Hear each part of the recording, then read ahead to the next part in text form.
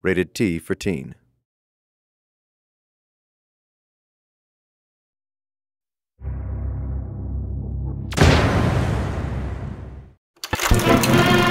Brought to you by GUI.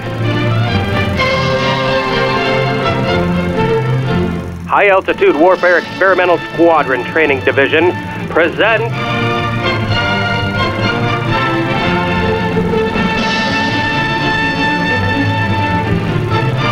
From Space to the Screen.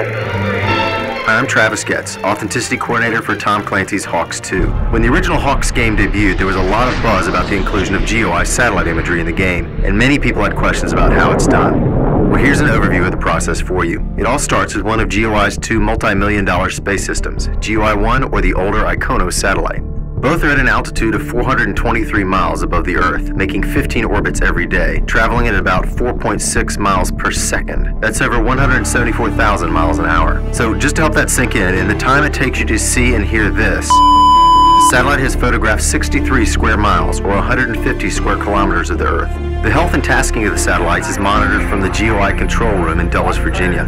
Here, GUI employees, many of whom are actual rocket scientists, do their work, sending commands and making sure the imagery of the Earth they collect gets down to the big receiving stations. Let's just take a moment to talk about what an incredible piece of hardware this is to have working for us. The total cost to bring the 2-story tall, 4,600-pound GUI-1 into service was about $500 million. That includes the satellite and its camera, financing, the launch itself, launch insurance, and some ground stations. This may sound like a lot of money, but it's really a bargain compared to what the big spy satellites cost. Those satellites may have more capabilities, but their pictures are always highly classified. GUI's images are not, so they can be shared with just about anyone. GUI-1 can collect imagery in black and white or in color. For video games, color is best, but black and white is sometimes preferred by customers in the defense and intelligence agencies. The satellite is able to see objects on the ground, about the size of a home plate on a baseball field. But what's really important is that it's able to map an object that size to almost its exact location on the planet. In other words, each pixel collected by the satellite's digital camera has a precise latitude and longitude associated with it.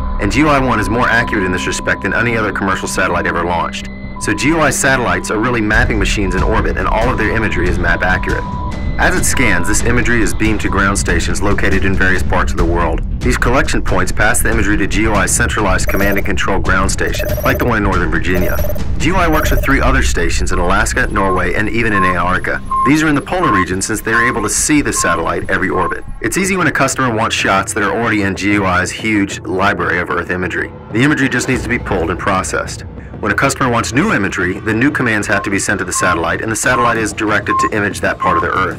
Some customers want imagery products with very little manipulation. Others want imagery products that are processed into advanced products. In the case of the HAWX games, we usually ask for the imagery to receive ortho rectification and color balancing so that the HAWX artists in Romania have the best base assets available. GUI-1 is basically a huge digital camera in space that is roughly the equivalent of a 1,800 megapixel lens. As you can imagine, the imagery has a huge memory footprint. It's delivered to the developers either via FTP or mailed on a series of hard drives. Once received by the game development team, it is inspected for cloud cover and possible artifacts to be corrected. Then a digital elevation map, or DEM, is created using polygons by referencing photos and elevation data, in some cases provided by the U.S. Geological Survey. The satellite imagery is draped over this DEM to create true 3D terrain. Once the imagery is in place, 3D models of certain details like buildings are added. Elements like trees are added as 2-dimensional items called sprites, which have an image of a tree on them that always face the player's camera and thus give a 3-dimensional appearance. At this point, any special effect or modifications are also being made, such as changing the time of day.